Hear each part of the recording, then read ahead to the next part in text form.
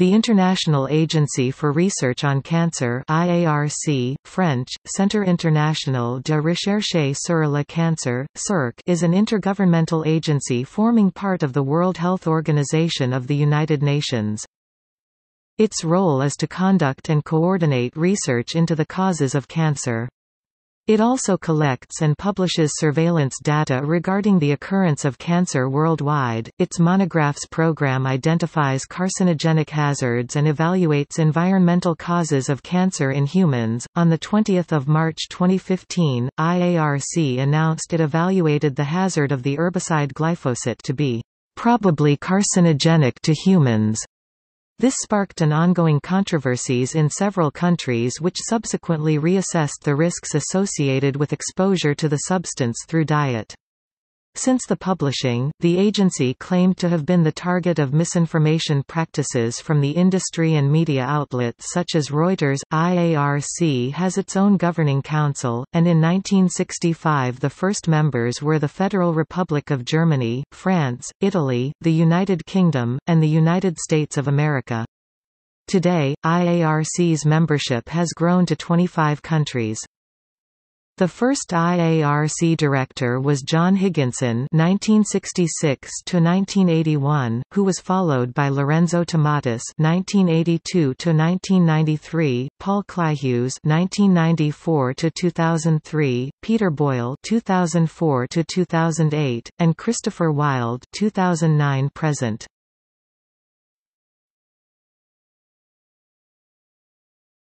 Topic: History. In late February 1963, after he spectated his spouse suffering and dying of cancer, journalist and peace activist Yves Poggioli sent a letter to Emmanuel d'Astier de la Vignerie relating his story, and urging support for the creation of an international center to fight against cancer, whose funding were to be directly debited from the national budgets allocated to nuclear weaponry. Touched by the letter, d'Astier assembled a group of French prominent figures, among which Pierre Auger, Francis Perrin, Jean Hippolyte, François Peroux, Pierre Massé, Louis Armand, François Bloch-Lainé, Jean Rostand, François Mauriac, Antoine Lacassagne, Ambroise Marie Carré and Le Corbusier, to reach for French President Charles de Gaulle in national newspaper Le Monde on 8 November 1963. De Gaulle answered positively to the call and reached for the World Health Organization director M. G. Kando on the 11th of November. The project rapidly gained momentum, and IARC was created on 20 May 1965, by a resolution of the World Health Assembly, as the specialized cancer agency of the World Health Organization. The agency's headquarters building was provided by its host in Lyon, France.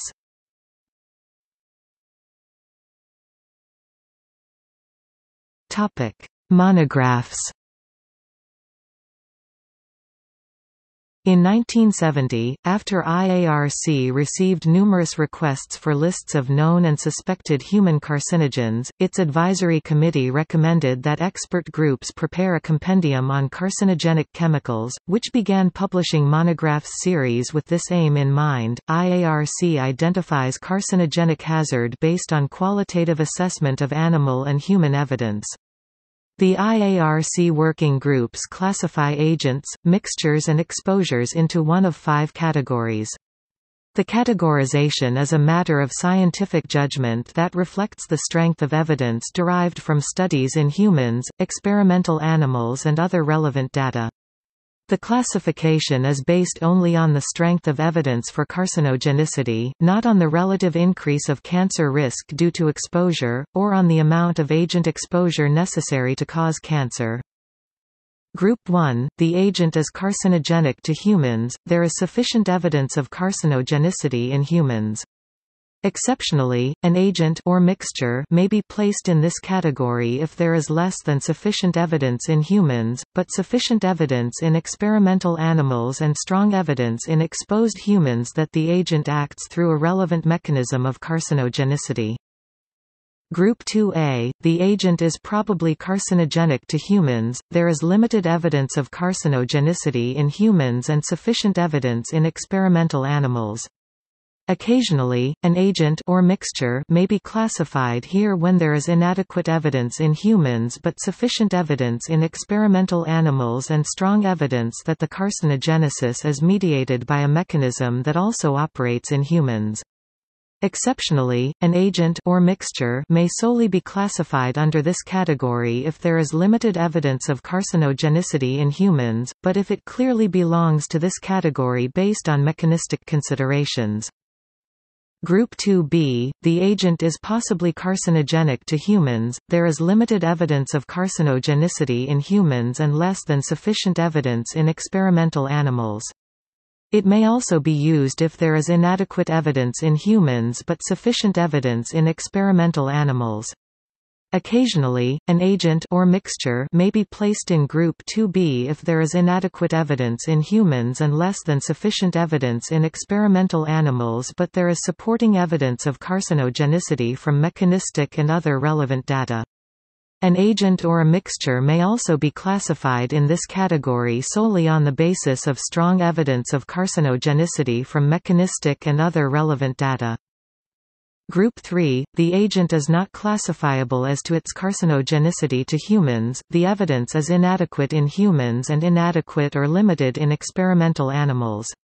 Exceptionally, agents or mixtures where evidence is inadequate in humans but sufficient in experimental animals may be placed in this category only if there is strong evidence that the mechanism of carcinogenicity in experimental animals does not operate in humans.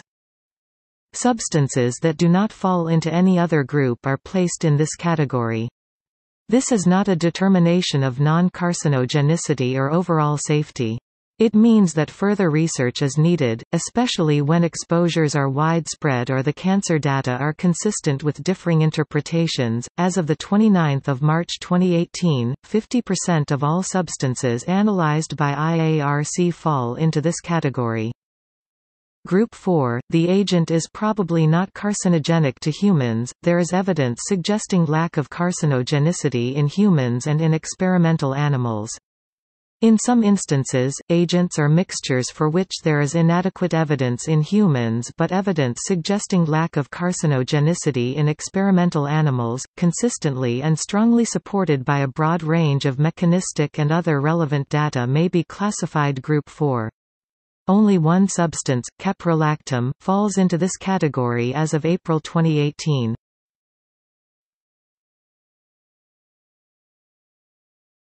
Topic: Controversies.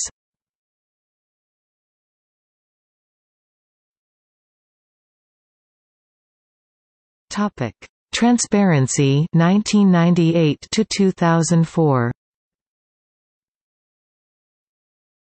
Lorenzo Tomatis, IARC director from 1982 to 1993, was allegedly barred from entering the building in 2003 after accusing the IARC of soft-pedaling the risks of industrial chemicals in a 2002 article.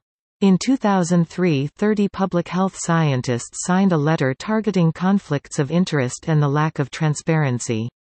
Tomatis accused the IARC of highly irregular voting procedures, alleging industrial interferences, and called for the agency to publish voting procedures and names in details for independent scrutiny. The IARC rejected these criticisms, highlighting that only 17 of 410 of the working group participants were consultants to industry and these people never served as chairs, nor were allowed to vote. The reason the details of the voting names were not published was to avoid political pressures on the participating working group scientists, and to protect the integrity of the deliberative process.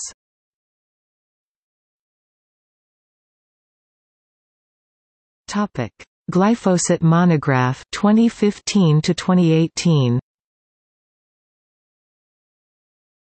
On 20 March 2015, IARC classified glyphosate, the most widely used weed-killing substance in the world sold under the brand name of Roundup by Monsanto, as probably carcinogenic to humans.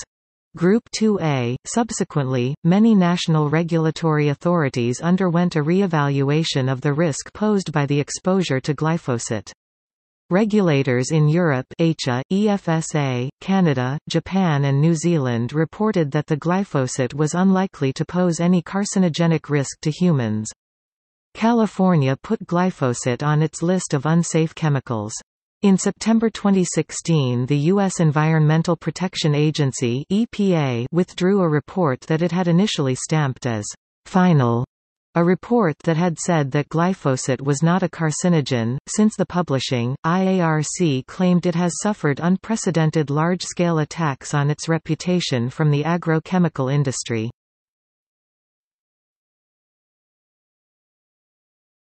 Topic: Industry reactions.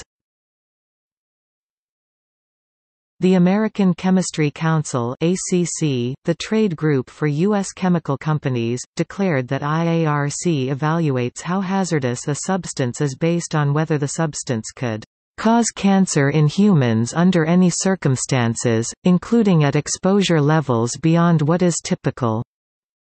The Royal Society of Chemistry in Britain opposed IARC's outdated hazard-based assessments model. The industrial scientists suggested the IARC to update its methodology to the principles and concepts of what they regard as the existing international consensus-based frameworks, such as the framework used by the World Health Organization International Programme on Chemical Safety.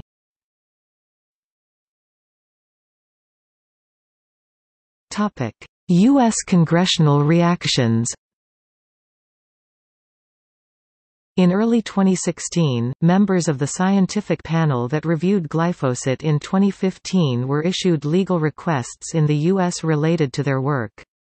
In April 2016, internal IARC officials told its experts to not release documents or comply with the legal requests related to its review of glyphosate. In the fall of 2016, the U.S. House Committee on Oversight and Government Reform held a briefing to ask officials from the National Institutes of Health (NIH) about NIH's grant funding to the IARC. The NIH grant database showed that it has given the IARC over $1.2 million in 2016. Chaffetz asked the NIH to give his committee details of its standards for awarding grants and vetting grant nominees. Additionally, Congressman Robert Aderholt, Republican, chairman of the House Appropriations Subcommittee on Agriculture, wrote a letter in June 2016 to the head of the NIH questioning the funding of IARC.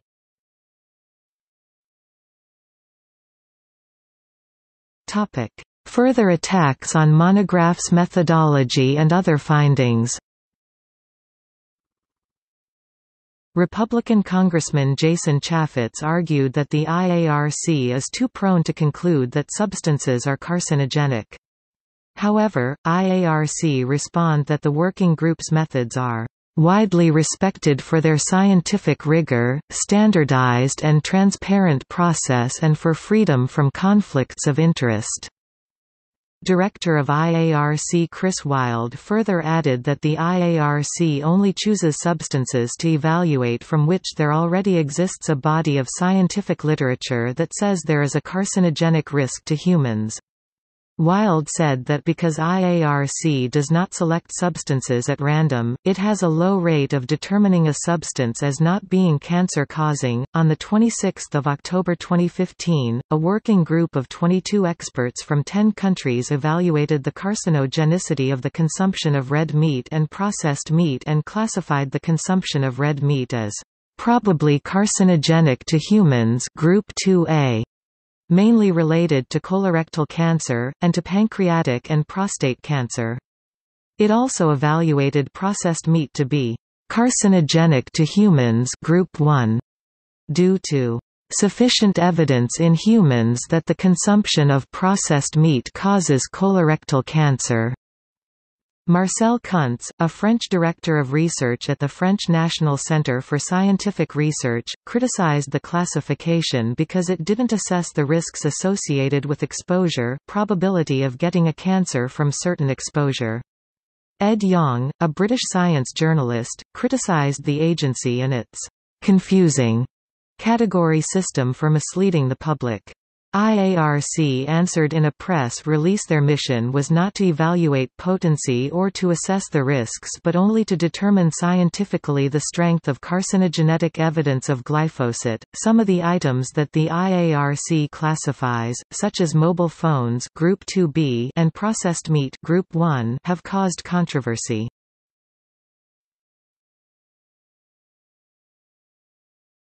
Topic: Members. The 5 founding states were the US, France, Italy, West Germany and the UK. They were later joined by 21 other members, of which 2 left.